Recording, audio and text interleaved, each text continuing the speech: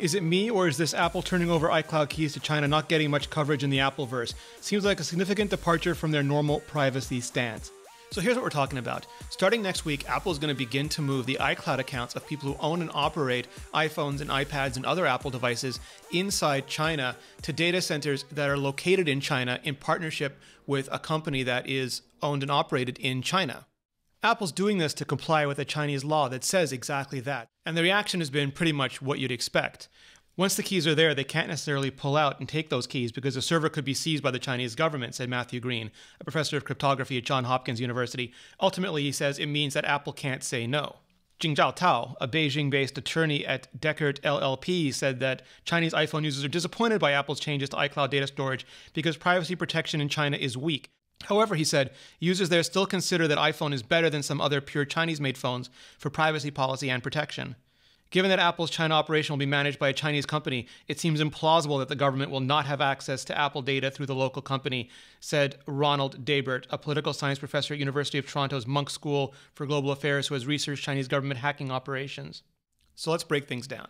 The iPhone that people are going to be buying in China next week is the same iPhone they bought in China last week. It's the same iPhone that anyone can buy in New York City or San Francisco or Montreal or London or Paris or South America or Africa. It's the same iPhone. Apple only sells one phone in the entire world and has the same hardware encryption features in every iPhone, including the ones they're going to continue to sell in China. It's also going to have the same end-to-end encryption for everything from iMessage to FaceTime. So for example, when you create a message on your iPhone, it is going to be encrypted on your iPhone, and it's not going to be decrypted until it reaches the other person's iPhone. So anything that's intercepted in between is still going to be pseudo-random gibberish to anybody who tries to read it. And Apple still doesn't store keys to passcodes. So no matter what happens, if anybody gets that iPhone, Apple itself has no way to unlock it. And where Apple does store data on servers, they do so with strong hardware and software protections. And as we saw with the San Bernardino case in the FBI a couple of years ago in the US, they will fight stringently to keep that data secure. They will not put in backdoors, and they will not put in vulnerabilities in their own software. But Apple has to obey the laws of any country in which they do business. The same is true in the United States, where they're subject to national security letters and to FISA court rulings. And the same will be true in China, where they're subject to warrants and searches by Chinese authorities and Chinese agencies. Now, previously, Apple and most other companies stored all of this information in US-based servers or in data centers that they set up in regions that they chose around the world. But that's slowly been changing. There's been a lot of nationalism around data.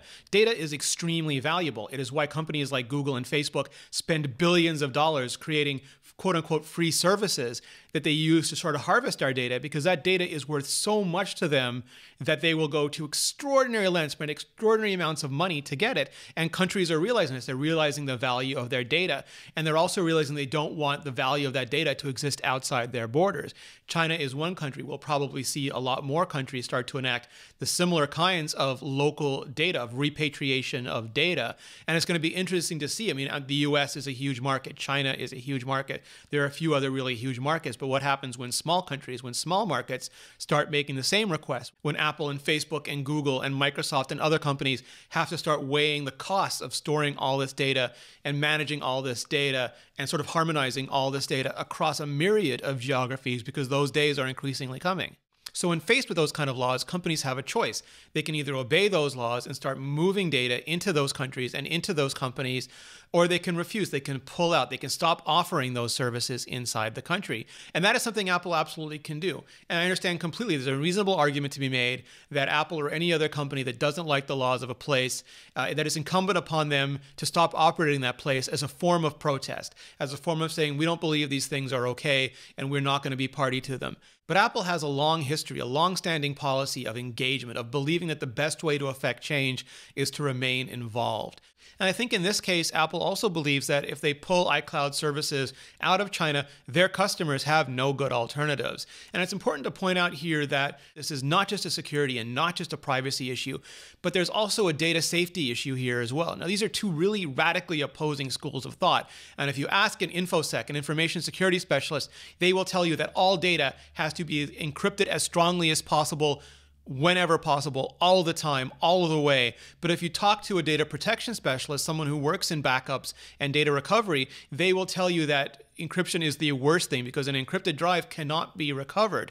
If you have all your personal data stored in an encrypted drive and something goes wrong, that data is gone, forever lost to you. And they advocate that people, rather than worrying about failing secure, worry about failing safe. And these are both absolutely legitimate point of views. You can personally believe more strongly in one or the other. I personally believe that there is certain kinds of data that I want fail secure and certain kinds of data that I want to fail safe. But in this case, with iCloud, for example, if you have priceless pictures of your wedding, of your vacations, of your children, of important events in the lives of your children, then that is a sign of stuff that you want to protect. If your phone is damaged, if your phone is lost, those photos are not something that you want to have lost with it.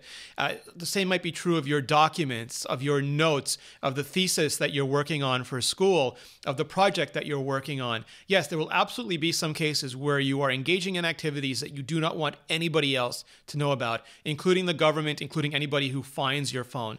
But there will be other situations where the most important thing in the world is that you maintain access to the information that is on that device, regardless of what happens to that device. And that is just as valid a point of view and just as important a point of view. And I think that's where Apple's thinking is in terms of iCloud. If they pull out, what are people going to do who just have iPhones and want to make sure all their photos are backed up, or want to make sure that they maintain access to their documents or to the data that's stored in their apps? Where are they going to go? To Alibaba, to Tencent, to the China Telecom, to another company owned and operated by the Chinese state? There are no good alternatives for that. So I think understanding the very legitimate security and privacy concerns, but also understanding the data retention and data safety concerns, Apple decided to remain in China, to remain offering iCloud services in China. So they partnered with a company called Guizhou Cloud Big Data, GCBD, to continue operating iCloud in China. And I think it's fair to say, regardless of what your personal opinion is about this, whether you think that Apple should have pulled out of China entirely or pulled iCloud out of China if they couldn't get the conditions that they wanted to continue operating it in, they have been transparent about this, about the process and about what they're doing from the start. And here's how that process has been working. Starting in January and continuing for about 8 weeks, they're sending out emails and push notifications to alert people in China about the change. People in China can then choose to opt out if they no longer wish to use iCloud, knowing everything they do now, knowing that it's going to be hosted in China, that it's going to be hosted by a Chinese company in China. They can choose to stop using it entirely if that's what they want, which in effect is the same thing as Apple pulling iCloud out of China entirely. And if they believe they've received the message in error, if they're not a Chinese citizen residing in China, using and operating an iPhone in China, they can also choose not to have their account migrated. And if they don't do anything, if they don't make a choice either way, Apple will not migrate their account until they accept the new terms and conditions and then are forced to make a decision. So there's no way you can sort of be railroaded into one choice or the other. And according to Apple, about 99.9% of people who've received these emails and notifications so far have elected to keep using iCloud in China. And again, Apple maintains they have not created any backdoors, they have not been asked to create any backdoors by China, and that they will retain control of iCloud encryption keys even while they're in China. But, and this is equally important, Apple will have to respond to any legal requests from the Chinese government as relates to the data of Chinese citizens stored in China and hosted by companies that are owned and operated in China, the same way that right now Apple has to respond to any legal requests, including, again, FISA warrants and national security letters for any data that is held in the US by US courts.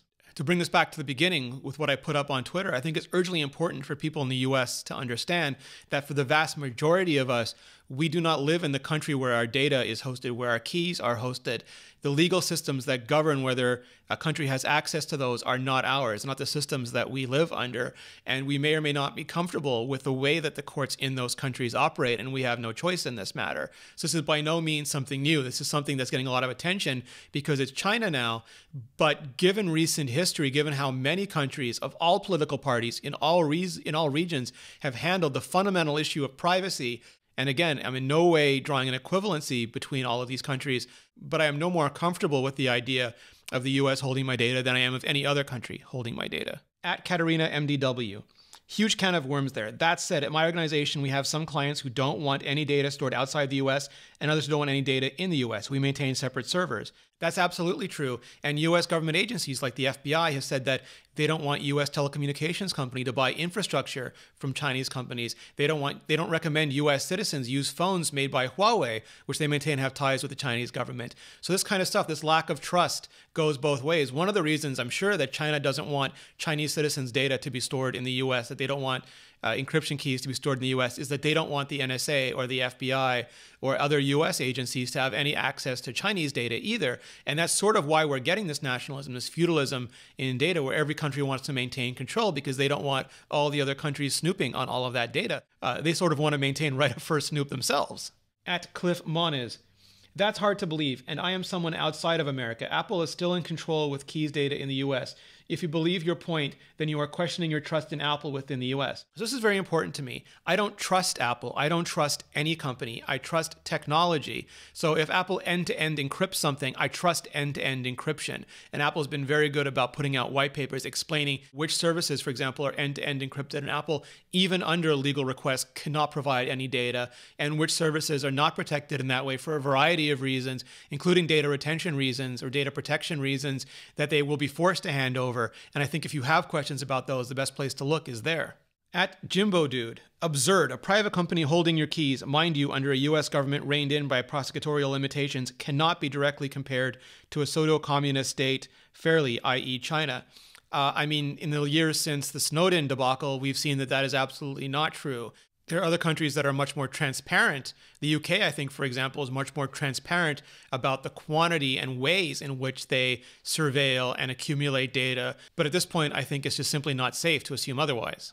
At Long Yu Hung, absolutely the right comparison to make considering the large domestic spying programs the telcos willingly complied with that were of questionable legality. At Jay Sullivan Jr., the person who originally asked me the question, nope, that makes sense. Just not something I've thought about or seen talked about prior. In a way, I guess it makes more sense that they are stored within the physical bounds of one's home country. And this, again, is an issue where people can have differences of opinions. The internet, and social in particular, is really bad at handling the ideas of multiple truths, but that's the kind of world we live in. At Jonathan Tranter, it's not exactly the same thing, despite having some safeguards against keys, but the EU's GDPR and the UK's copy and paste version when we jump off the cliff is very popular here for offering some protection how our data leaves the block.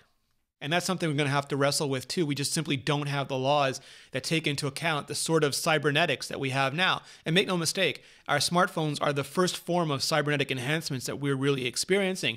They're sort of our offline or our nearline memory. They store all the stuff that our organic brains can no longer cope with, all the contacts, the connections, the information that are simply beyond the bounds of our memory or rapid recall ability. They're all now stored in these little crypto bricks. And there's a case to be made that they should be treated with an absolute privilege that far extends spousal or legal or medical or clerical privilege because of the intimate, personal, connected, quasi-cybernetic nature of the data that's stored on there. But that's a debate for another show.